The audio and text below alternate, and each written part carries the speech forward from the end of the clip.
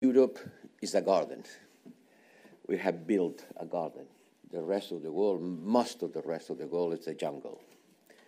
And the jungle could invade the garden.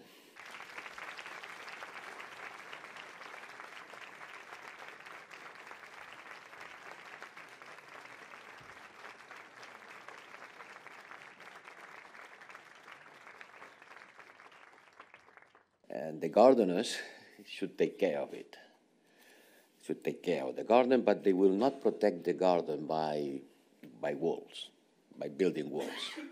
A nice small garden surrounded by high walls in order to prevent the jungle coming in is not going to be a solution, because the jungle has a strong growth capacity and the wall will never be high enough in order to protect the garden. The gardeners have to go to the jungle. The Europeans has to be much more engaged with the rest of the world. Otherwise, the rest of the world will invade us by different ways and means. Yes, this is my most important message. We have to be much more engaged with the rest of the world. We are privileged people.